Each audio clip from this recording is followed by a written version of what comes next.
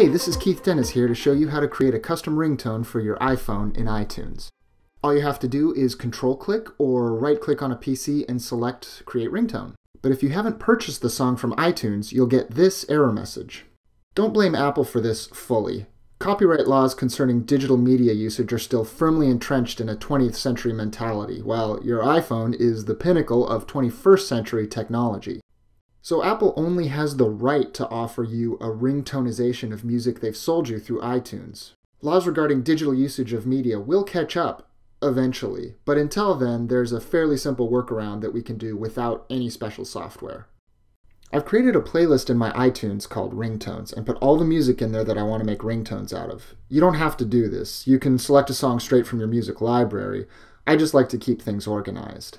Select the song that you want to turn into a ringtone. I'm going to use the Super Mario Bros. Theme song.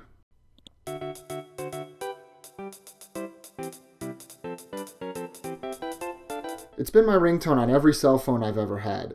I like it because it makes my nerdiness immediately identifiable to all other nerds within earshot.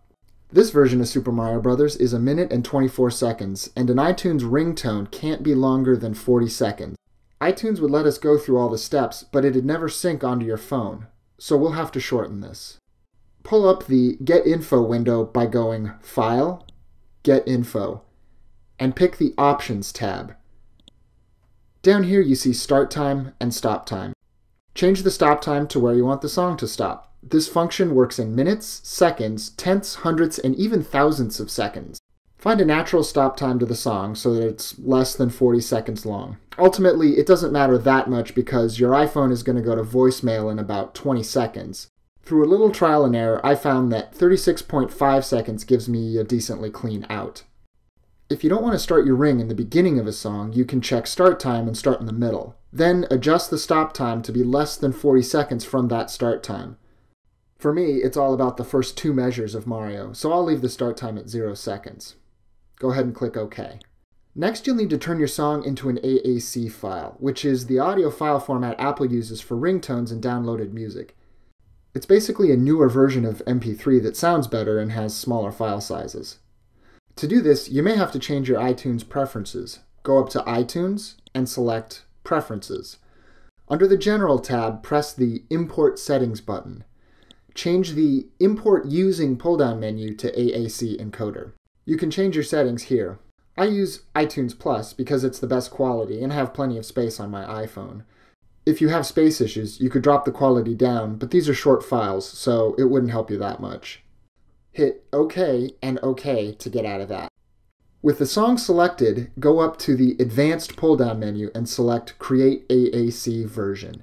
You can also command-click or right-click with a mouse and select Create AAC Version from that pull-down. Now, if this is a song you actually like listening to, you want to go back into Get Info, which you can do from the File menu, or you can use the keyboard shortcut Command-I or Control-I on a PC. Then uncheck the Stop Time box so your song will again play to its natural end. Now you have to find the file on your computer's hard drive. Go up to File, Show in Finder. You'll see your song next to a copy of your song with the M4A extension. Next, you'll need to duplicate the song. Command-click it and select Duplicate. Or, on a PC, you'll need to copy and paste it, which you can do by right-clicking on the file and selecting Copy, then right-clicking back into the Explorer window and selecting Paste. If you skip this duplication step, iTunes won't import the ringtone back in. You'll need to change the M4A extension to M4R, which is how iTunes will recognize it as a ringtone. Just click on the file slowly to make it editable and change the A to an R. You can also get rid of any extraneous text that was added when you made the copy. Also, stay away from special characters like ampersands and number symbols. iTunes doesn't like those in a ringtone name. On a PC, you may not see file extensions at all. If this is the case, you'll need to go to your Control panel and select Appearance and Personalization, Folder Options, and select the View tab. Then uncheck Hide Extension for known file types. I checked this on a Windows Vista machine. Settings might be slightly different for newer or older versions of Windows, but they should be relatively similar. After finishing renaming your extension, you'll get a warning to the effect of, "Are you sure you're smart enough to be changing file extensions?" You can thank the computer for trying to save you from yourself, but you'll want to click the Make it an M4R file. Then you can just drag the M4R version into iTunes and it'll automatically accept it into the ringtones folder. In your iPhone settings, make sure that Sync All Ringtones is selected, or at least the selected ringtone that you just made. Then hit sync. And that's it. I'm Keith Dennis, and I thank you for your time.